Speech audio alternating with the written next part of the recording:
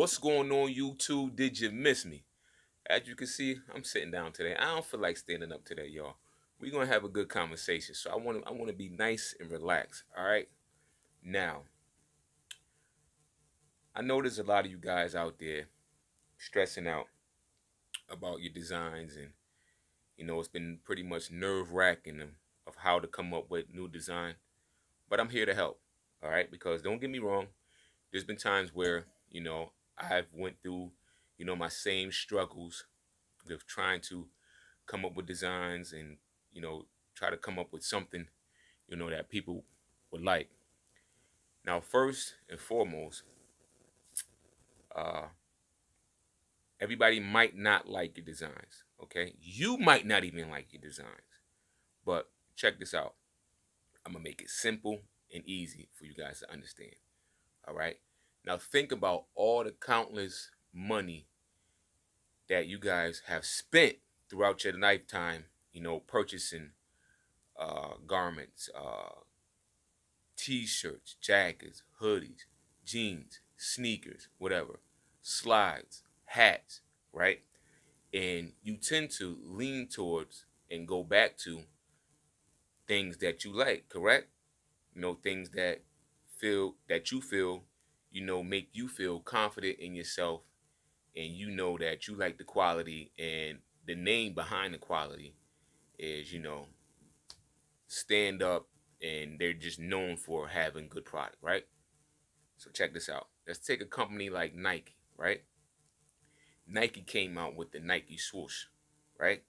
Now Nike takes this swoosh. It's a basic, crazy, just logo that just pretty much looks like nothing, and they throw it on all their products, right? Now think about how many items, how much merchandise Nike just took, just that one swoosh, put it on a t-shirt, hoodie, whatever, shorts, sports equipment, and turned that into millions upon millions of dollars. One little logo, big or small, they take their swoosh and they throw it on one t-shirt. They throw that one swoosh on a white t-shirt, a black t-shirt, a blue t-shirt, a red t-shirt, or a yellow t-shirt. That's 5 different t-shirts. They all look different because the color is different, but that one logo might just be the same color. One little white Nike swoosh, or a black Nike swoosh. Simple. Okay, so my advice to you would just be, study, do your research. This is what I do. It's not it's not as hard as you might think it is. Okay, go to your local mall or whatever, and just look around. Look around at some of the things that you might potentially want to purchase, and just pay attention to detail. It's just, all right. Check this out. Like I like. Don't get me wrong. I love my own brand, but over the years I accumulated things that other manufacturers or companies have made that I'm into, like Adidas. Now check this out. Take this. Look at this royal blue, right? Adidas track jacket. Okay, we got your basic small Adidas written out logo on the left chest, but you got your traditional Adidas 3-stripe design going down both sleeves. Okay, nothing on the back, plain basic it up as always, classic. All right, this particular jacket, I'm about to blow y'all minds real quick. This particular jacket right here was made in Jordan. Okay, as we go throughout this video, pay attention to it. Pay attention to what I'm saying. This one jacket right here was manufactured in Jordan. Okay, so let's set this to a side. Here's another one. Navy blue. Same company, Adidas, right? They got their old school, they call this the Adidas original logo. But as you can see, you got this. It still got this 3 stripes in their logo. Same 3 stripes going down, both sleeves, but it's just in white this time. And the base of the garment is navy blue. All right. So now let's. I don't even have to unzip it. Okay. Yeah. And on their tag reads the brand with the 3 stripes. So everybody already knows that Adidas is always and forever will be recognized for having their 3 traditional stripes. Okay. But let's see where this particular jacket was made. Okay, now this jacket right here, same company, says that this jacket was made in the Philippines. Okay, pay attention.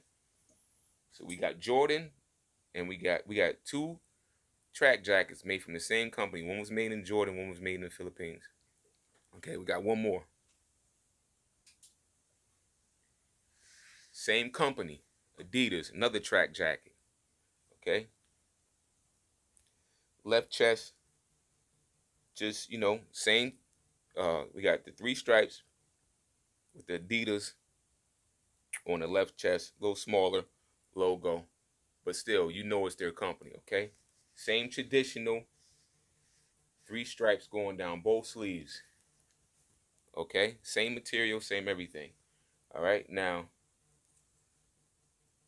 this particular jacket right here though was made in Vietnam. Okay, so we got Vietnam, we got Jordan, and we got the Philippines. Now you might be saying to yourself, "Wow, but it's Adidas. I thought Adidas was made in the United States." No, people, you got to pay attention. These big companies outsource, and they pretty much throw out, they throw out the designs, and they go with the cheapest manufacturers. That's gonna make their garments, the cheapest and fastest. And that way, when they get the product back, they can make more bang for their buck. The cheaper you get all your things made, the more you could potentially make on the back end. So they don't have just one manufacturer. They got multiple manufacturers. So that's why, when people ask me all the time, who's your manufacturer? And it's like, well, I don't have just one manufacturer. I use multiple manufacturers. It depends on what I'm making at the time. Okay, now, not to say that, you're wrong for being locked in with one manufacturer if that's what you want to do, but I mean, don't limit yourself. Okay, now let me get back into what I was saying, pertaining to designs. So there's some companies that just take one basic design and they just keep selling it over and over and over and over and over again. So don't ever think that you got to come up with multiple designs. I mean, if people like what you're putting out, they're gonna keep coming back and spending money with you. Now, think about the Jordan brand. Come on now. Who doesn't like Michael Jordan? Michael Jordan has been selling you guys the same sneakers, the exact same sneakers for years, over and over and over and over again. Yeah, he has other, concepts that he comes out with, and people support and stuff like that. But his main hub is his same traditional sneakers that he keeps coming out with year after year after year. The prices keep going up and up and up, and people are still buying them. You know why? Because they love Michael Jordan. They love what Michael Jordan represents and how these particular sneakers or his brand, how they make them feel. Okay? So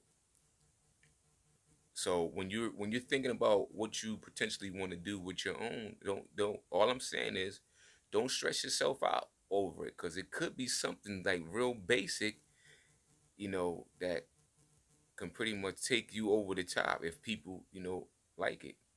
Think about, lacrosse, with their little small logo that they put on all their uh garments, the small little alligator. Like, come on now, it's just a small basic little alligator. So all I'm saying is go out, do your research, study, and then, you know, go back to the drawing board and just wing it. Okay. Now, with my brand, yeah, I do have multiple designs and stuff like that. But there's sometimes that, you know, I come up with designs and I never put them out because, you know, I don't like them. And that's fine. But the more you design, the more, you know, you sharpen your talents. You know the term, still sharpens steel. So I'm always, you know, constantly coming up with something, even if I don't like it, but I still got my main hub of designs that I just keep using over and over and over and over again. And I just pretty much just change the color, or I change the garment, you know, that I'm putting the actual logo on. Like my standard, you know, DCYOP garments that I make, you know, the acronym for Direction, Choose Your Own Path. I could take that, you know, DCYOP and just put it on any freaking thing at this point. You know what I'm saying? Even if I'm just using a standard white or black, you know, I could throw that on, you know, a red hoodie, a navy blue hoodie, a white t-shirt, a gray t-shirt, whatever.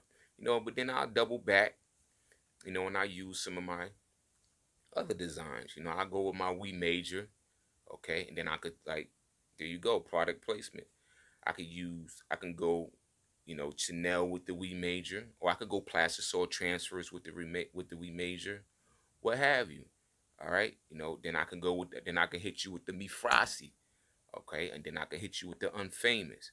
All right, now all these designs and logos that I come up with, they're still all underneath my DCYOP Direction, Choose Your Own Path conglomerate.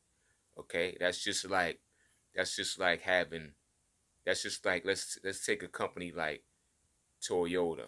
Okay, underneath Toyota, you know, Toyota has, you know, their different vehicles that, you know, they produce. You got your Land Cruiser, you got you got your Toyota Corolla, okay, you got your Toyota you got your Camry, you got your Supra, you got your Tacoma, this and that.